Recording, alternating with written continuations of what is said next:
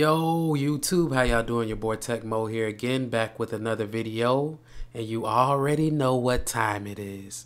We got new variants, we got new customization options, over 600 new things in the game. So you already know Big Mo is gonna open some supply drops. It's like gambling. You never know what you're gonna get if you don't try. And when these new things drop, it's like Pookie, they just call me. The supply drops just call me, and I have to open up at least a couple. So my first supply drop I open, I get an epic weapon. And you guys know that is very rare. Usually I have to open up 5, 6, 7, maybe 10 to 12 before I get something epic. And usually I get something that I'll never use. And in this case, I do get a light machine gun, and you guys know I don't really use them that often.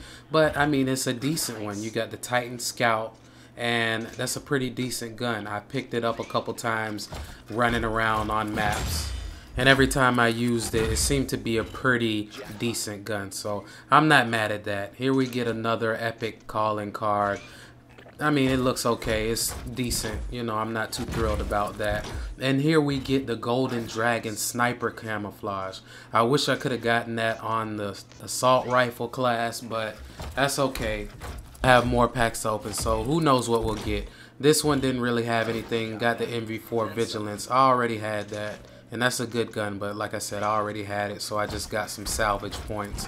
And on here I get some more salvage, get a rare assassin calling card. Nothing major, nothing too exciting, but I'm gonna keep opening them up, seeing what I can get. And on this one I get another Golden Dragon, but this time I get the camouflage for the light machine gun. So again, that's legendary. I'll take it. If I do use a light machine gun, I'll probably throw that on because it does look pretty nice. And here I don't get anything significant. I get a couple duplicates, so I get a little salvage there. Not much, 15 combined, because one was a rare and one was a common. And here I get a Bloodwork striker body, which is rare.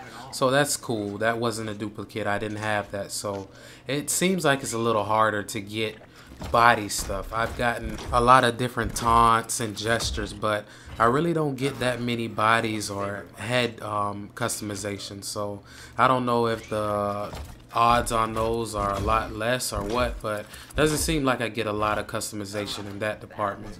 But again, nothing too major on that one. 2 commons and 1 rare calling card. Nothing really that I was looking for. And here I get the DCM8 even kill, and that's one of the new variants that give you the extra 15% XP per kill. So it's a common, but still you get the extra XP on that. And as you can see there, I got the Type 2 Enforcer, which is one of the new variants. And on this one, you get Gambler, which gives you a random perk for every 3 kill streak, and Sharpshooter, which increases your damage range. So that's a decent one. I'll take that. And the camouflage on this really looks nice as well. As you can see there, it's a moving camouflage that comes on it, and it's that purple looking. So it's really nice looking, and in certain light it really shines and looks pretty cool. So I'm gonna just play with it here for a little bit, give you guys a little gameplay so you can see how it looks in action. And I don't really like the Type 2 at all, but I wanted to try it out since it has this nice camouflage on it, and since it's one of the new variants, I just want to show you guys a little bit of gameplay with it. But all in all, I mean, the update that happened, we still didn't get a lot of the stuff that we were looking for. Still no leaderboards, still no emblem creator, and a lot of people in the COD community are upset about how Infinity Ward handled this situation with the glitch. And I mean, I understand why a lot of people are upset, because some people worked hard to get the salvage and spent money to get the salvage to get those weapons. And you know, the fact is that some people exploited a glitch in the system and got a crazy amount of salvage and bought all these weapons and unlocked all this stuff, and they're gonna ultimately get to keep the stuff. You know, they're gonna lose whatever salvage that they didn't use and keys, but if they already bought the stuff, who cares? You know what I mean? They'll have to grind to get new salvage, but if they've unlocked all these epic and legendary weapons beforehand, I mean, they're really not losing out on anything. But I mean, I really don't care. Personally, I think it would have been more fitting if they would have reset people to what they had before they did the glitch. I mean, rather than not penalizing them at all, essentially is what it's coming down to, because I mean, like I said, the only thing that they're losing is the keys and the salvage that they incurred. Whatever they unlock, they get to keep. So, I mean, who cares?